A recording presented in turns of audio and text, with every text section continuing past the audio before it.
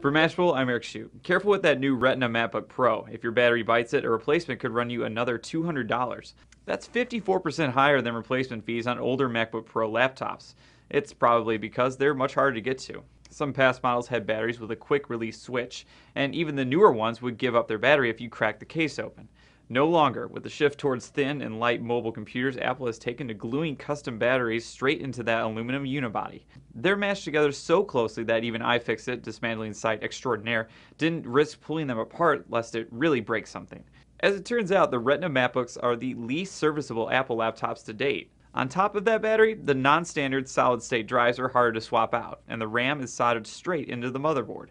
Oh, and you'd best hope that beautiful Retina display doesn't fail on you. It's fused to the bezel and would likely require the entire top half of your computer be replaced.